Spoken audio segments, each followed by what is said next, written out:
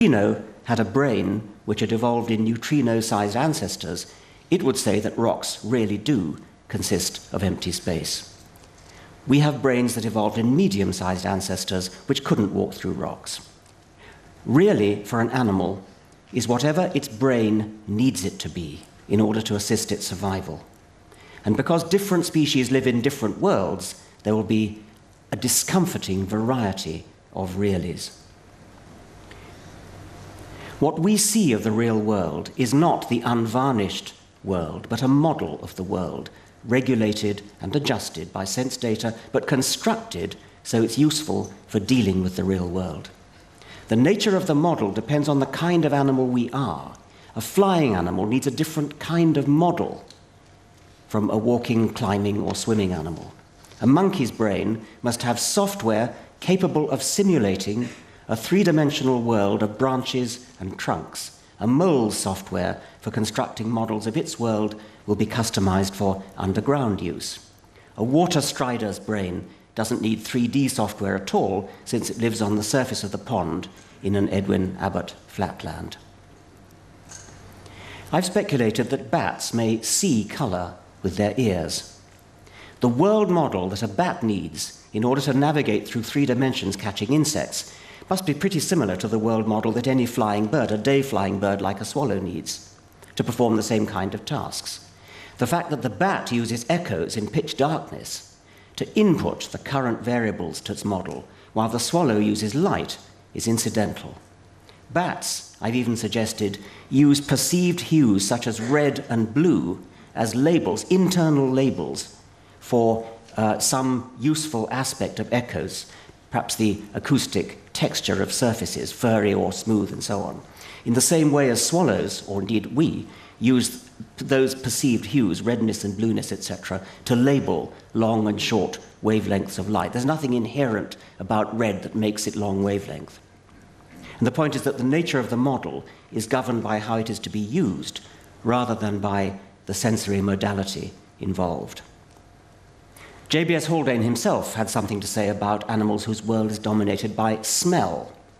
Dogs can distinguish 2 very similar fatty acids, extremely diluted, caprylic acid and caproic acid. And the only difference you see is that one has an extra pair of carbon atoms in the chain.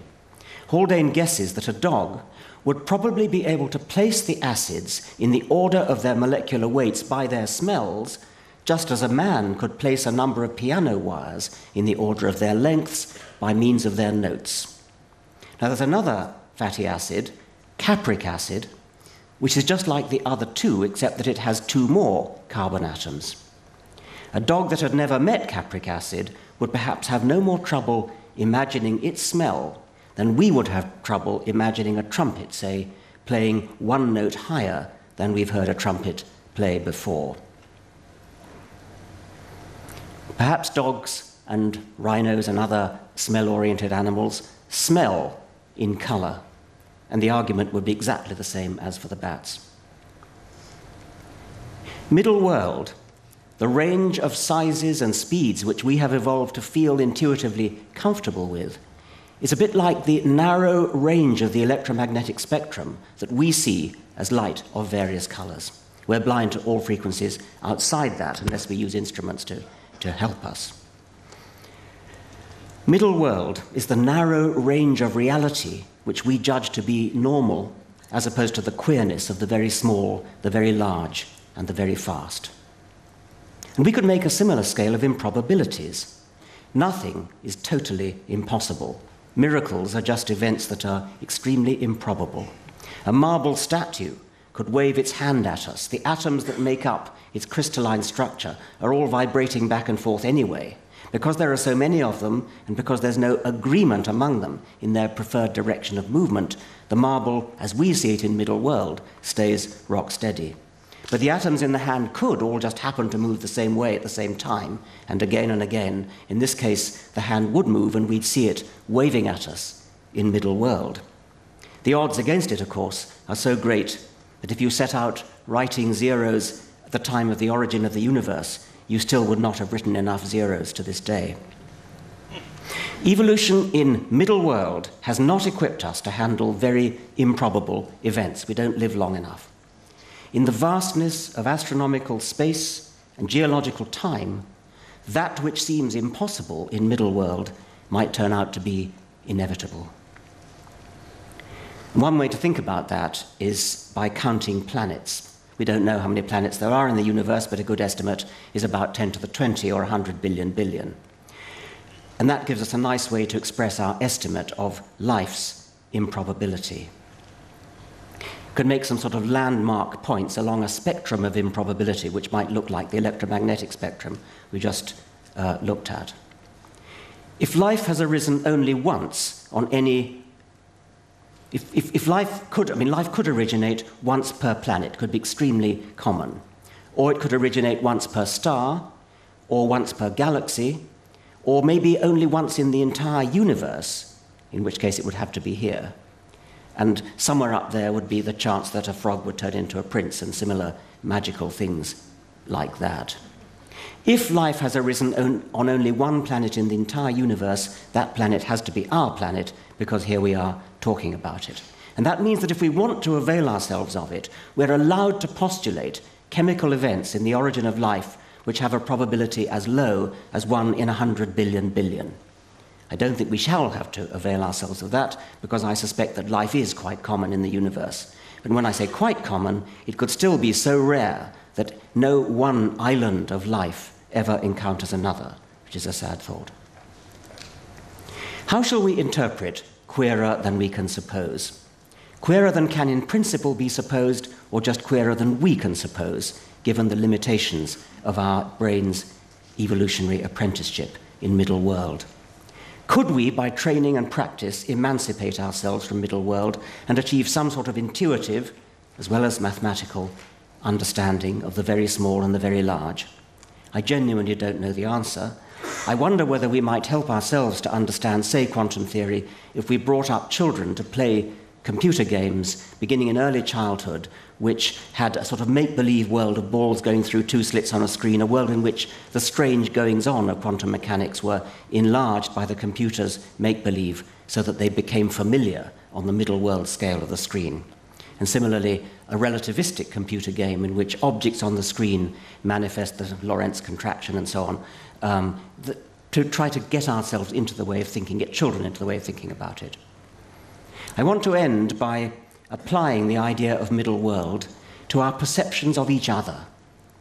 Most scientists today subscribe to a mechanistic view of the mind, where the way we are, because our brains are wired up as they are, our hormones are the way they are. We'd be different, our characters would be different if our neuroanatomy and our physiological chemistry were different. But we scientists are inconsistent. If we were consistent, our response to a misbehaving person like a child murderer should be something like, this unit has a faulty component, it needs repairing.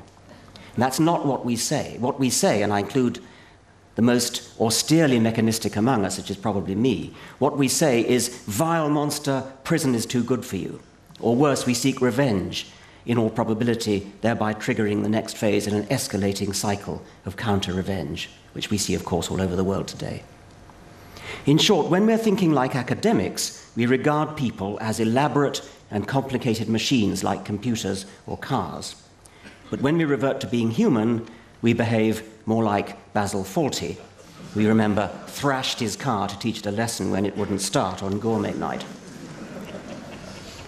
The reason we personify things like cars and computers is that just as monkeys live in an arboreal world and moles live in an underground world and water striders live in a surface tension-dominated flatland, we live in a social world. We swim through a sea of people, a social version of middle world. We are evolved to second-guess the behavior of others by becoming brilliant, intuitive psychologists. Treating people as machines may be scientifically and philosophically accurate, but it's a cumbersome waste of time if you want to guess what this person is going to do next. The economically useful way to model a person is to treat him as a purposeful, goal-seeking agent with pleasures and pains, desires and intentions, guilt, blameworthiness. Personification and the imputing of intentional purpose is such a brilliantly successful way to model humans, it's hardly surprising the same modeling software often seizes control when we're trying to think about entities for which it's not appropriate, like Basil Fawlty with his car, or like millions of deluded people with the universe as a whole. If the universe is queerer than we can suppose, is it just because we've been naturally selected to suppose only what we needed to suppose in order to survive in the Pleistocene of Africa? Or are our brains so versatile and expandable that we can train ourselves to break out of the box of our evolution? Or finally, are there some things in the universe so queer that no philosophy of beings, however godlike, could dream them? Thank you very much.